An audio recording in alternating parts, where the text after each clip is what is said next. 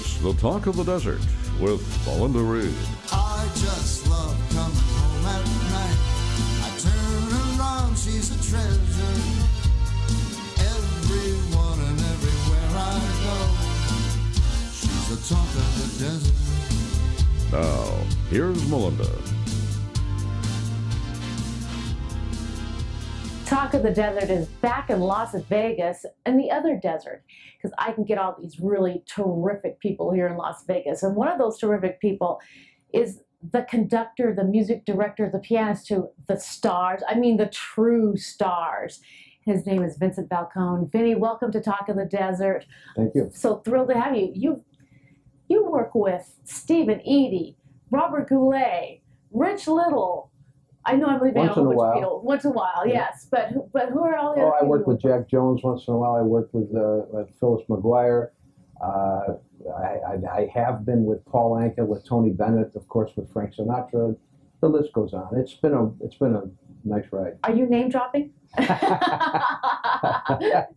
But that's all true. And you worked for Mr. Sinatra for 12 years. No, not quite that long. Okay. Over a 10-year period, several years of between 1976 and 1986, and then actually worked along with him on other projects while I was conducting for other people that were associated with his show. So actually into the early 90s. And so it must have been a fantastic part of your career. Oh boy, let me tell you, it's what gave me a career. I had been fortunate enough to achieve the position of house pianist at Caesar's Palace, which was really my goal when I moved to Las Vegas. That's where I wanted to be, because at that time, Caesar's Palace was the Mecca in Las Vegas. Not that it still isn't, but it was definitely then. Mm-hmm. And when I got that job, the first act for whom I had to play was Frank Sinatra. Really?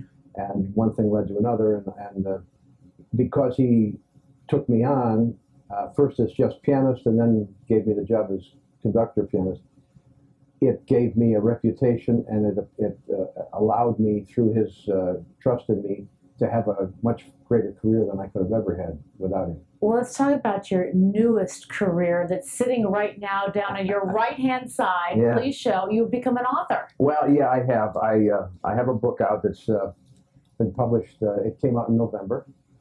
And it's called Frankly Just Between Us. And it's about all of this that I've just discussed with you, from coming from Syracuse, New York, moving to Las Vegas, family, bringing the family, and the experiences that I've had. And then after meeting Mr. Sinatra and spending all those years with him, and then moving on from that point to be able to have been associated in one way or another with most of the great singers of our time. I've really had a terrific Andy Williams and Connie Francis, and it goes on and on. It's just been, and Frankie Randall. Hey, you are a name dropper. There's no question about that.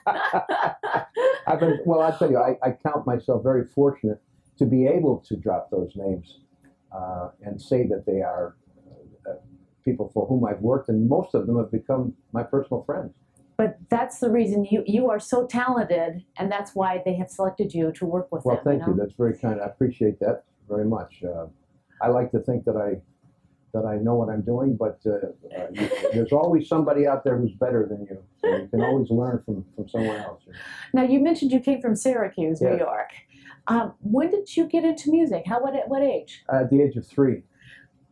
Wow, what were you doing at the age of 3? Getting up on remember. the piano bench and banging on the keys. Yeah, well, more or less. My mother and dad had a friend who was a music teacher.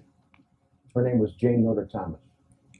And she apparently perceived what she thought was some musical ability in me at the age of 3, and she asked my parents if she could see what she could do with me. And I still have vague memories of sitting. You remember the old wind-up stools on pianos? Of course. We used to call them eagle claws. You know? I can still have vague memories of sitting on one of those, of course, being so small that my feet were, this far off the floor. You couldn't reach the pedals by any but I stretch of could imagination. just barely see over the keyboard. And she taught me to play by rote. She would play something, and then I would play it back. She discovered that I have a musical ear, and I'm able to do that. And then she turned, as I got older, she turned me over to one of her students, who was a student at Syracuse University at the time, who became my teacher and mentor until I went to college. Her name was Barbara McHale. She's no longer with us, but she was probably the most spectacular, and I hate to say this because it sounds like a chauvinist, but I don't mean it that way. She, as a woman pianist, she was as good as any man, but as a woman pianist, I never heard anybody like her. She was just phenomenal. And she carried me on until I entered college, went to Syracuse University, and then from then on. You know. What did you major in college? Well, you know, I come from an Italian family, and for the most part, Falcone, it would be definitely Italian. Oh, yeah. But you know, my mother saw to it that I had a musical education. She made sure that my parents made sure I had a piano when they couldn't afford one, and made sure I had piano lessons when they couldn't afford to pay for them, and so forth. But in a traditional Italian family, as in many other ethnic groups as well, music is not considered to be a vocation. It's considered to be an avocation. So when I went to college, I went to the School of Engineering. I hated it. After about 2.5 years of that, calculus and graphic drawing, all of that, yeah. I couldn't take it anymore. So I switched to the School of Business Administration, which I hated even more. And I finally said to myself, you know, this is stupid. So I went and applied to music school, and I was accepted. And so my last period in college was in the School of Music at Syracuse University. Mm-hmm, mm-hmm. But how did you develop now, you know, becoming a conductor, a music director, pianist for all these different fantastic singers? Well, it's an amazing, I don't even believe it. It's all due to Mr. Sinatra. There's no question about that. When he heard me play, I mean, he and I became friends over the years. I mean, he became my second father, if you will. He was a year older than my dad. And he was extremely good to me and extremely good to my parents and my wife and children. But when I played for him that first time at Caesars, he told me later on, he heard something that he liked. And so for the first year, I played only at Caesars Palace for him. And then towards the end of that year, he started taking me on the road with him. Mm-hmm. And about 1.5 years after that, he gave me the job as music director. Well, that, of course, opened all the doors. I mean, I got to meet everybody, Jimmy Van Heusen and Sammy Kahn and Nelson Riddle and Don Costa and Gordon Jenkins, and the list goes on and on. All of these people who were, you know, unattainable for me, mm-hmm. but they became, if not friends, at least very close acquaintances. And all of them gave to me an incredible amount of their own talent by passing it along to me, by showing me and teaching me and so forth. That opened the door for me to be heard and to be thought of as capable by so many other singers. And Andy Williams took me on, and then, as I mentioned, Jack Jones and I, and you know, one just led to another. Well, Vinnie, what I understand from singers mm-hmm. is that there are pianists that play like for themselves, and there are pianists who play for singers. Yes, that's and true. I have a feeling that's what you do. Well, you can do both. There's no question that if you have the ability, you can be both a soloist and an accompanist. Mm-hmm. But accompanying is a talent unto itself, and to understand how to play for a singer is something that I think you have to have some intrinsic understanding of that. And I learned, I polished that talent, if you will, by being with Sinatra, because mm-hmm. you had to do it right with him, or you just weren't there the next right. week. He never turned around and said, no, I don't like that, do it different. You either did it the way he wanted it, or the next week there'd be somebody else sitting at the piano stool. Mm-hmm.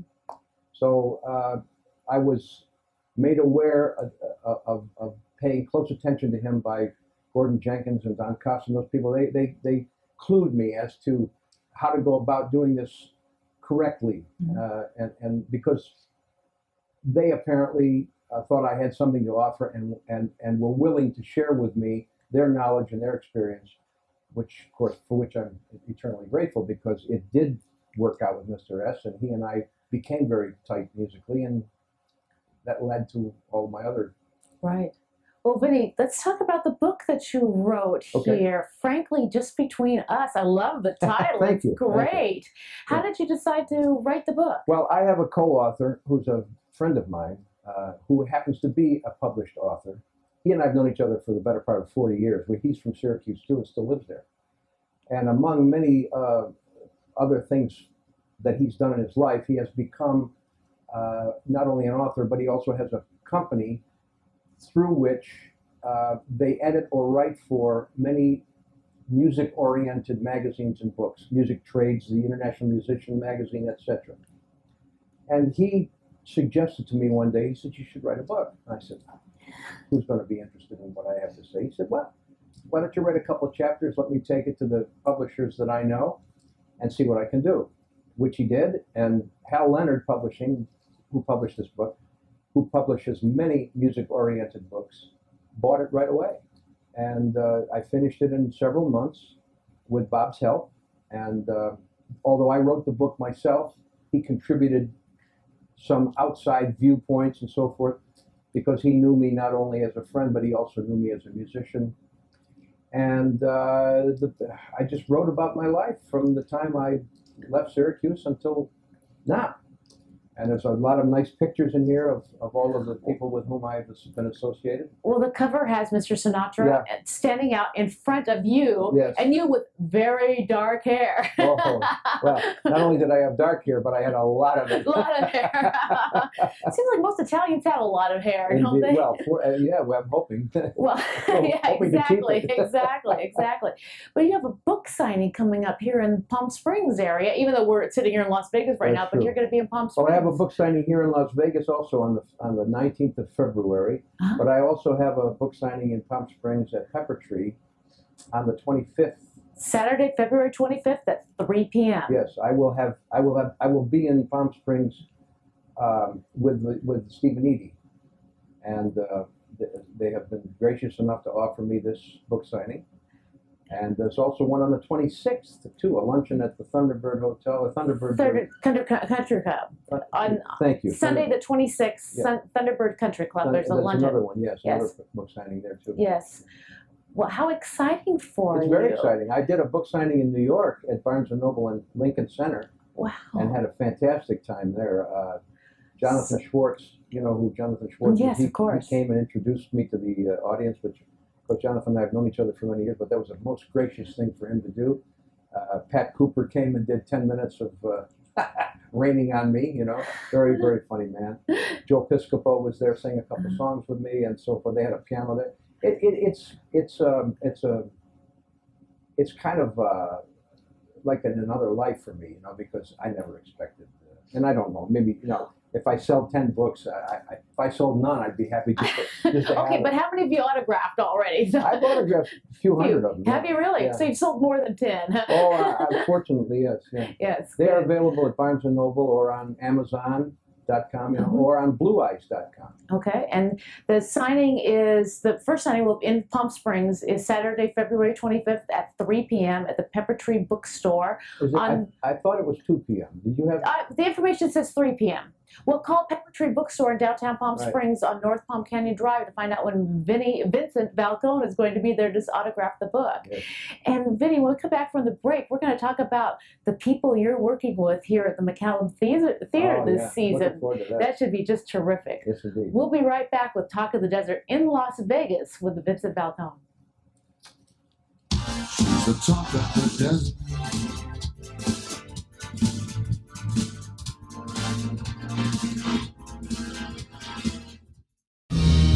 The Desert Symphony has something for everyone this season. Live entertainment supported by your professional symphony orchestra creates great memories for the entire family. Experience the finest musicians performing the classics, popular songs from theater, and even more from motion pictures. For tickets and information, go to thedesertsymphony.org or call 760-340-ARTS or 760-773-5988.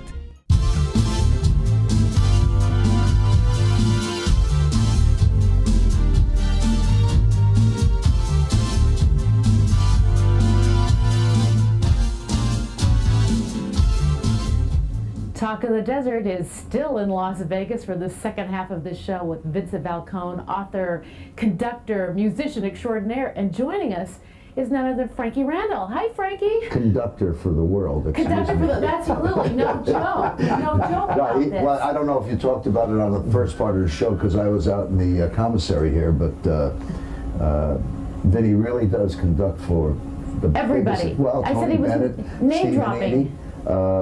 We've been through that. We've been thank you very much. Oh, okay. But we don't want to bore the viewers. Okay. But thank you. If you covered it, all right. But part of the reason you're joining us on the second half is both of you are working, well, Frankie March 7th at the McCallum, but Vinnie, you're going to be with Steve and Edie at the McCallum Theater starting February 24th through March 2nd. Yes.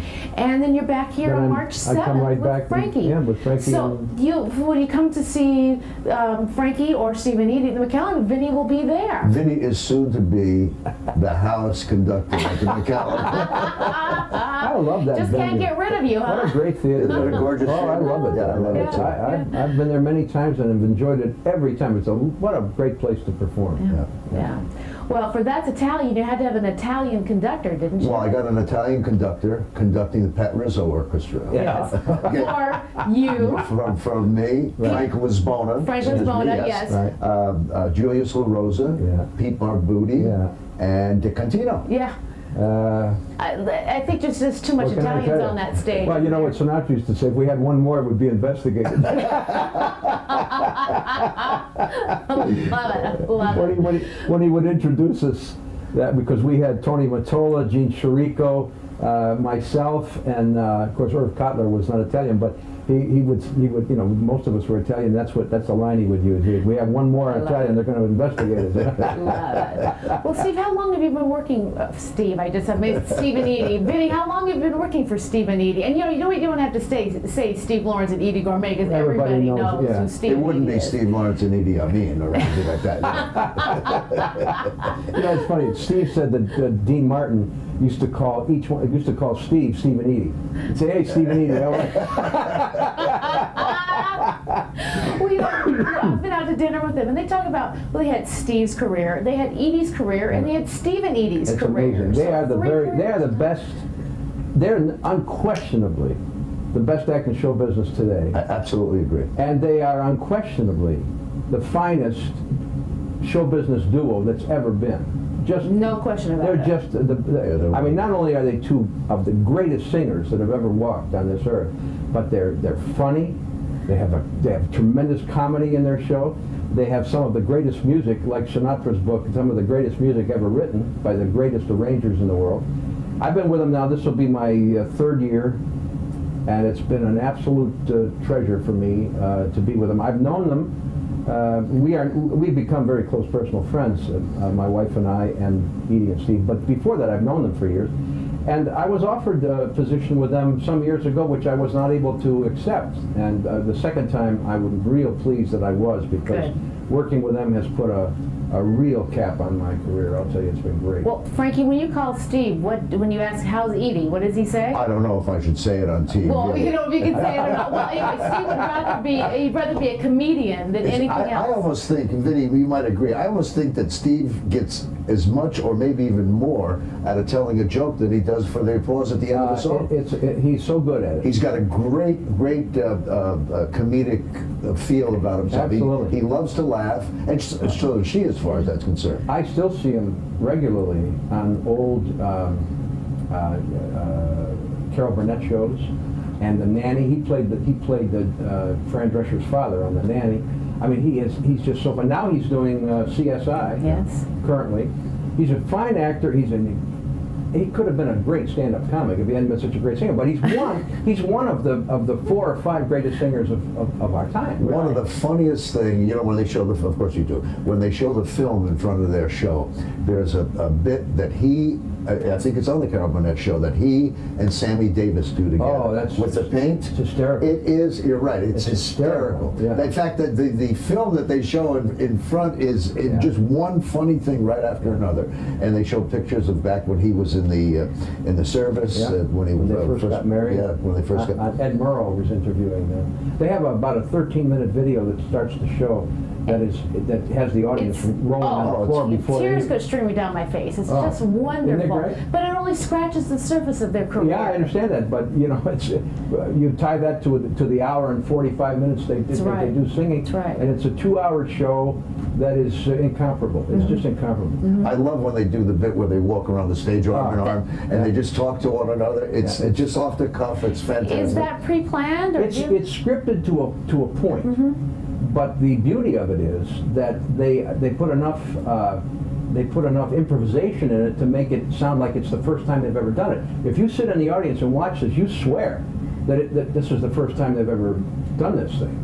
And that's how good they are at being able to do that. So they keep it fresh by, they have so much material from which they can. Anybody know how long they've been married?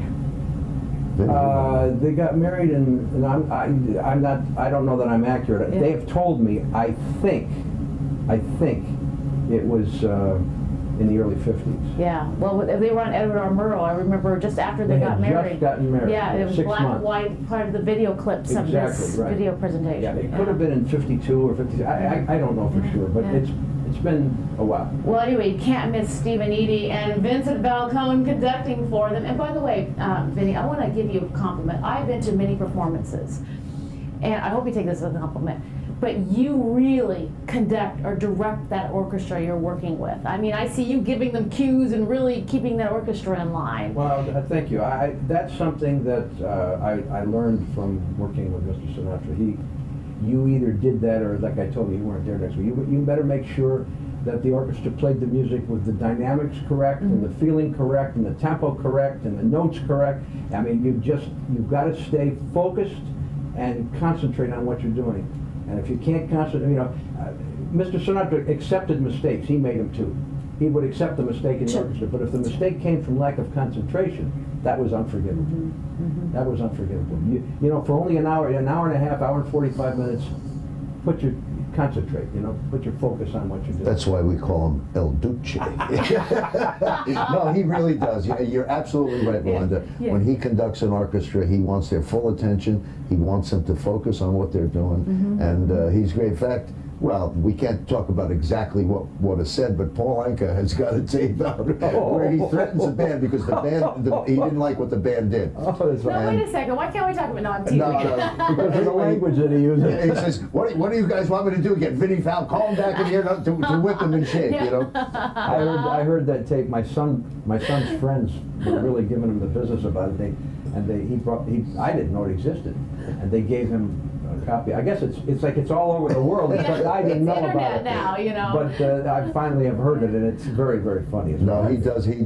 He gets the most out of an orchestra. Okay, Frankie, you're a performer that works with this extraordinary talent. Tell me what it's like working with Vinnie It's great. Falcone. Well, of course, from his experience, as he mentioned, once he worked for Sinatra, that's a top of the line. And I'm a piano player, as most of your audience knows. And I'm most comfortable really when I'm at the piano, except when he's at the piano. I really mean that, Vinnie. Compliment. I really mean, because there are great pianists who are wonderful technicians and everything that goes along with it. But to know what to play and moreover what not to play sometimes is part of genius, actually. Yeah, exactly. Let's just quickly talk about March 7th, because you two will be working in the McCallum together. Looking forward to that. We'll be at the McCallum, and please, what is it? 0 ARTS. ARTS, yes. Or the Please website. call in for tickets. We're going to have a lot of fun with Pete Barbuti and, of course, Julius La Rosa. You conducted for Julius right here at the Stardust last year. Yep. Pete, for years, and of course, Dick Contino. So we're going to have a lot of fun there, and we invite your audience along. Yes, and we want to make sure that non-Italians come as well. Yeah. But also, get tickets for Stephen Eady if they're even still available. I don't know, because they normally sell out way in advance. But then you can say, hey, I know Vinnie Falcone. He's the one, back there at the piano and conducting everything. And really, ladies and gentlemen, watch Vinnie conduct. He does a beautiful job. Thank you. And let's finish up here. Frankie, you were looking at Vinnie's book. Yeah. And you're looking at photos inside. Oh, there's some great photos in this book of Vinnie when he was about 4 years old, I think it starts. It's still in diapers, is that right? Oh, there's some wonderful pictures. Here I'm looking at he and Tommy Lasorda, and here he is with, of course, course, all the pictures include Sinatra, which the book is about. And forgive me, Vinnie, I haven't had a chance to read the book yet. But I brought it for you. Thank you very much. Here he is with Don Costa, with all at President Reagan's inauguration. I love this one with Pavarotti. Pavarotti. In fact, we'll be doing it at the McCallum. I do a song that Vinnie wrote with a fellow by the name of Joe Cucuzzo. He was a very talented, not only songwriter, but a great drummer. And in fact, I was talking to Keely Smith not long ago about him. He works with her when she works in New York. Anyway, the name of the song is The Singer, and Vinnie wrote a beautiful melody to this song. And I take some old pictures of that picture of you and Pavarotti and Frank Sinatra is in this piece of film that I show behind the song as I'm singing. Frankie sang it for me as a demo, and then of course now he does it in his show. But because of the demo that he did for me, I was able to, Joe was able to introduce it to Rosemary Clooney, who fell in love with the song and recorded it on her last 2 albums, one of which I went to Capitol and Hollywood and recorded it with her. So it was another feather in the cap, so to speak, if you will. Another name dropper. Yeah, beautiful song. Well, I know, Frankie, that when you show this video, you have people in the audience crying. Oh, I've seen so many times. I look out and I see people crying after this song, Vinnie. But you've seen it as well. Yeah. It's a wonderful song. The words, the music is just it's so right on about Frank Sinatra. And especially being in Palm Springs, which is, of course, Frank Sinatra's home for so many years. I tell you, I drive by the complex every now and then when I'm down there, and I just don't believe what I see. I don't believe the growth. When I was with him, across the street from his complex was just empty desert for as far as you could see. Now it's all built up, and it's incredible. Well, right where we're sitting, people, Booty and I were talking, we should have bought all this land when we first came here in the 50s and 60s. Oh my goodness. Well, we've only got a minute left, and I just want to recap. The book you wrote is called Frankly Between Us. Frankly Just Between Us. Oh, Frankly Just Between Us. Thank you. And it's available on Amazon.com, Barnes & Noble, and other bookstores.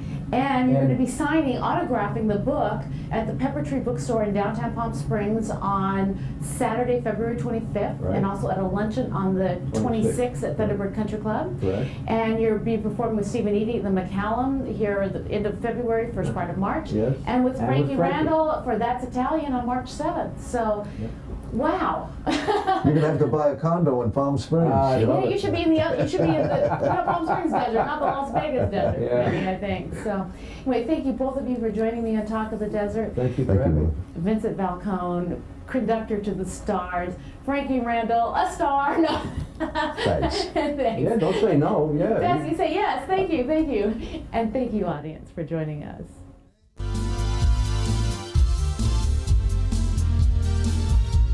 For more information, email totdtv@questoffice.net and visit talkofthedesert.tv on the web.